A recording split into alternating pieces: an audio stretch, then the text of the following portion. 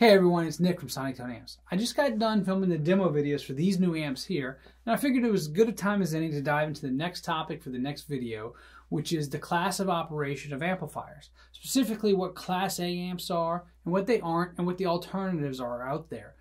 Now this is wading into a bit of a minefield because there are people out there that have very strong opinions about this. We're going to dive into it and get to the bottom of it, so stick around.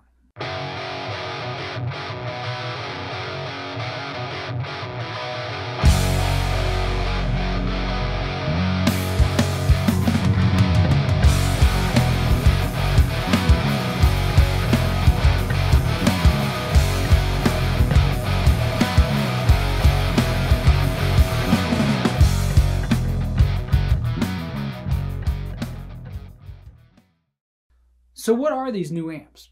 These new amps are part of the new series from Sonic Tone called the SE series, and they are both single-ended Class A amplifiers, which is pertinent to the discussion today. You can check out their demos on our YouTube channel, but for now we're going to stick with the topic of what the class of operation of an amplifier is. It simply designates the mode of operation of the power amplifier. It defines how the amplifier amplifies the audio signal and what devices, in this case tubes, are used and how many to amplify that signal.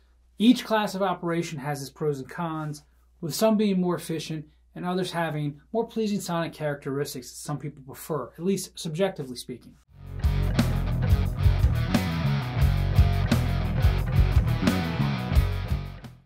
So what does Class A mean for a tube amp? Well, from a very simple standpoint, Class A might be the easiest to understand because it means that the entire input wave of the audio signal is amplified at all times. The entire 360-degree waveform is amplified through the amplifying device. And that tube is always on. It never goes into cutoff and never shuts off like it can do in other classes of operation. So what are the advantages of Class A? Well, typically it's a simpler layout with fewer components, usually with one output tube. Also, like mentioned before, it doesn't go into shutoff or cutoff, so the tube's always on and there's no crossover distortion to worry about. From the standpoint of a guitar amp, where it might produce an overdriven sound, there's an emphasis on even order harmonics and asymmetrical clipping with some fine pleasing. There's a touch and a feel and dynamics with Class A amps that other people like as well. What are the disadvantages? Well, Class A amps are inefficient. They are typically low-powered amps. These two here are 6-watt and 12-watt amps. Also, because the fact that the tube is always on and never gets a chance to rest or go into cutoff, it puts more wear and tear on it and shortens the lifespan of it.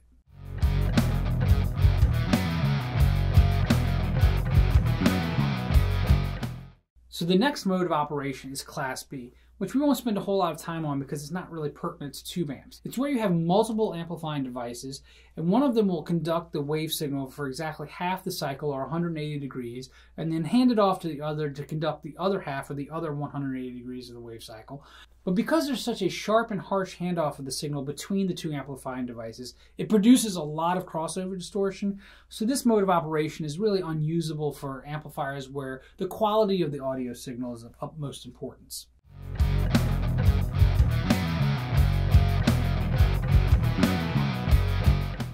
So the next mode of operation is Class AB, which is sort of the best of both worlds. Like Class B, it uses multiple amplifying devices, but each device will amplify more than 180 degrees of the input cycle, but much less than 360 degrees.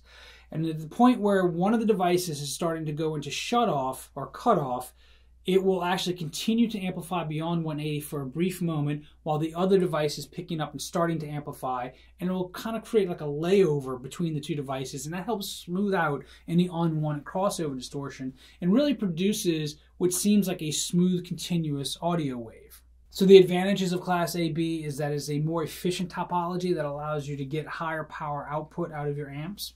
The output transformer is a little smaller watt for watt. For example, the Delta Junior is a 15-watt AB amp, and its transformer is a bit smaller than the transformer in this amp here, which is about a 12 to 15-watt amp. And also, due to the output section design and the output transformer, there's the added benefit of power supply hum cancellation, and as mentioned before, crossover distortion is significantly minimized. What are any disadvantages to Class AB operation?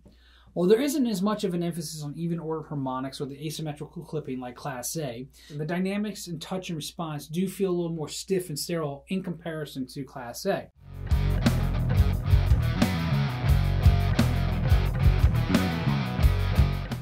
Are there any other classes of operation? Well, yes, there are. There's class C, D, E, F, G, and H. And I know it just sounds like I'm rattling off letters of the alphabet, but they really do exist. Go look it up on the internet or on Wikipedia. In fact, it should be mentioned that Class D is a very popular mode of operation. It's a switching topology, and it's extremely efficient, produces a lot of power for a very lightweight design, and it's usually used in things like bass amps and PA amps.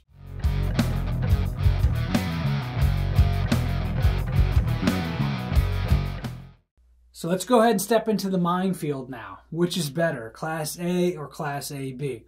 Well, you really can't define one as better than the other. It's really about the application.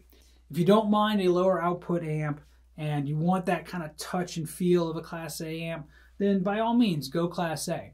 But if you want something that gives you a little more headroom and a little more output, then go Class AB. Truth be told, most amps on the market are Class AB. There's very few out there that are truly Class A. In fact, that's a bit of a hot topic because there's been amps famously marketed as Class A over the years that really are Class AB amps. Now, most amps operate in the Class A region up to a certain point. The audio coming in is not amplified, the volume's not turned up a lot, so the amplifying devices, the tubes, aren't going into cutoff yet. But at some point, as you turn the volume up and amplify the signal, it will drive the tubes into cutoff, and at that point, it's really operating in Class AB territory. So amps like the Vox AC30, that's one that's out there, and iterations like the AC30 where people will say it's a Class A amp. There's an amp builder by the name of Randall Aiken who does a deep dive in a tech article on his website that talks about whether or not a Vox AC30 is a Class A amp. I'll put the link in the description below. And in that article, he does all the scientific data and graphing that charts the voltages and everything in that amp to prove once and for all whether or not that amp truly is Class A. Spoiler alert, turns out it's not. It's actually Class AB. But he goes a little bit further and talks about what it would take to convert it into a Class A amp, which is a little harder to do than you might think because the voltages need to be set different. They're typically lower in a Class A amp. So it's not like you can just flip a switch and convert an amp over to Class A.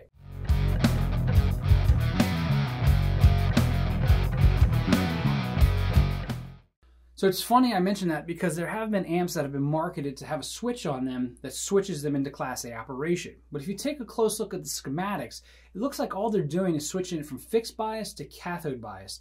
And I think people are a little cavalier with cathode bias in Class A and use them interchangeably.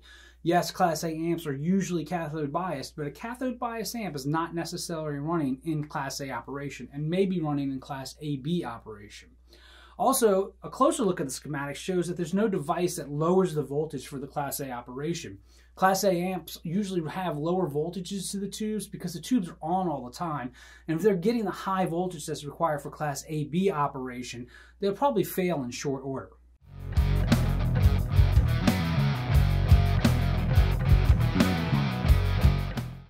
So who makes Class A amps? Well, currently on the market, there's the Fender Champ, which is marketed as a single-ended Class A amp with a single 6V6 in it for about 4 watts. There's also the Vox AC4, which is also marketed as a single-ended Class A amp with a single EL84 in it for about 4 watts. Then there's some discontinued products that came out in about the mid-2000s to about the mid-2010s, like the Marshall Class 5, which was marketed as a 5-watt single-ended Class A amp with a single EL84 in it. And then there was the Epiphone Valve Jr., also marketed as a single-ended Class A amp with a single EL84 in it. Both of those were about 5 watts of power. So in 2023, I'm pleased to announce that Sonitone has launched its own single-ended Class A lineup. This is the SE series, and you have the SE6 up here, which is about a 6-watt amp using an EL84. Then you have the SE12 here, which is about a 12-watt amp using the octal tube of your choice. Right now, it's loaded up with an EL34. So check out more information about them at our website at sonitoneamps.com and go to our YouTube channel to check out the demo videos.